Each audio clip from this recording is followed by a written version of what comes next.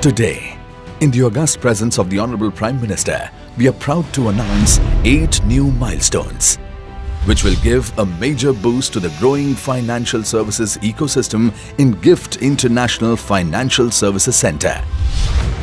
The new development bank becomes the first multilateral development bank to establish its Indian regional office in GIFT-IFSC. To add to the growing vibrancy of banking ecosystem, 3 foreign banks, namely Deutsche Bank, JP Morgan Chase and MUFG Bank, will commence their IFSC journey. Bank of America, which became the first global institution to establish its global in-house center in GIFT-IFSC, announces the expansion of their operations to support the bank's global operations through technology and business capability. In a major boost for trade financing ecosystem, 4 major players have been approved for setting up international trade financing platform in GIFT-IFSC. Viana Trading Exchange, RXIL, M1 Exchange, Credex. IFSCA is one of its kind FinTech Entity Framework 2022, is attracting global and domestic FinTech firms to establish presence in GIFT-IFSC. Today, 5 FinTech firms are receiving their authorization certificates from IFSCA.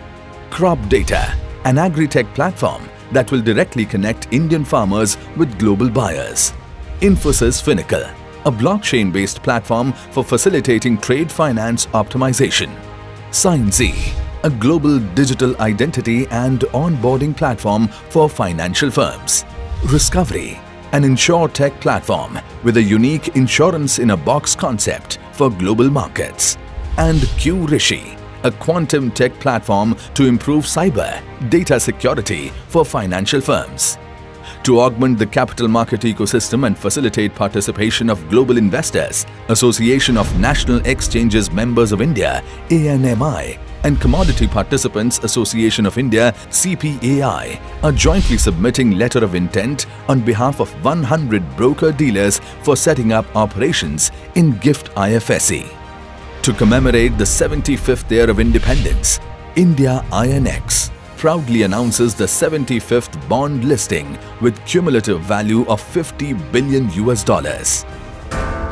Lastly, in a major boost to the Union Budget announcement on developing GIFT-IFSC as Sustainable Finance Hub, NSE IFSC announces introduction of International Sustainability Platform, which is a first-of-its-kind initiative in India, which will offer end-to-end sustainability-related products, including green, social, sustainable, sustainability-linked transition bonds and carbon trading, which will enable global capital flows into India to meet SDG and climate change goals.